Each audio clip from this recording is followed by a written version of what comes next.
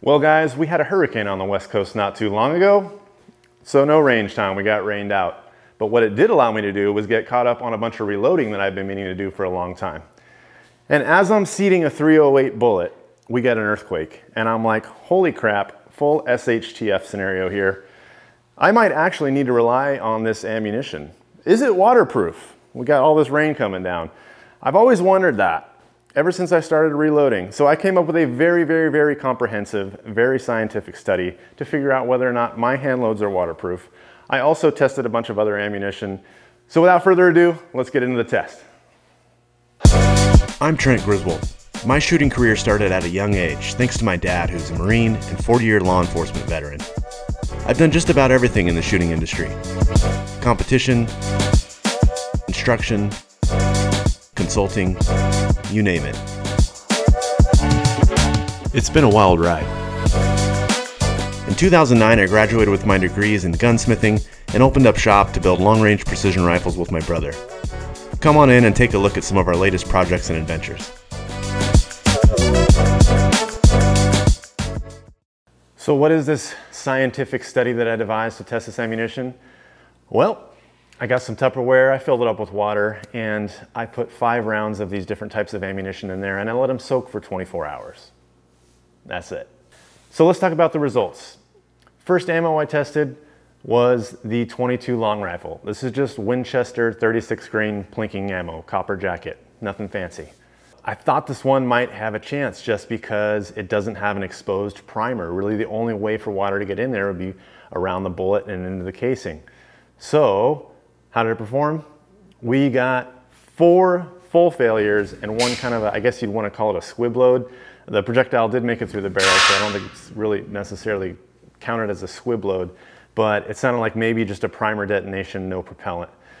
I'm going to call that 5 failures. All 5 rounds failed. Up next, we got Winchester White Box 9mm, just 115 grain ammo. I have thousands of rounds of it. I shoot a lot of it, and it's just kind of my go-to for pistol training.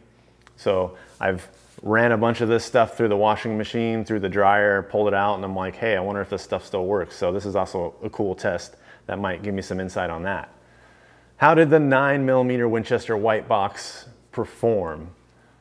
Well, we got 1 misfire, just didn't ignite at all, and then we had, again, I guess what we keep calling them squib loads, but we didn't get a full detonation. So that's 2 out of 5 failures with the Winchester White Box 9mm. Now to put that test up against some other 9mm, we got some Gold Dot, which is basically defensive ammunition. It's duty ammunition for a lot of departments, so it should, in theory, be much better in elements like water and stuff like that. So how did it perform? Well, it performed flawlessly. We had 0 misfires, so we got 0 misfires out of 5 when it comes to the Spear Gold Dot. And up next, very popular rifle cartridge, M193. This is military issue ammunition 5.56. This should be waterproof, right? This is military issue ammunition. Last time I checked, our military encounters some moisture from time to time. How did it perform? Well, it performed flawlessly. All 5 rounds fired, no issue, 0 failures with M193. And here we go. The whole reason I devised this scientific test was to test my hand loads. How did my hand loads perform? First of all, let's talk about the load. This is just brass that I've already fire formed, but I am full length case sizing it. I'm not doing any brass prep at all.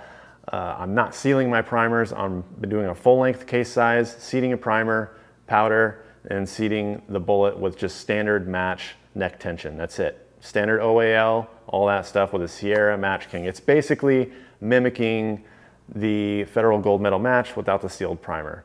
I was also going to do this test with my suppressor on the 308, but I wondered, hey, if I get a squib load or don't get a round that fully cooks off here, I might get a baffle strike. So I took my suppressor off, and man, did it rock me. It sucks shooting into that 10 with a muzzle brake. Let me tell you that right now.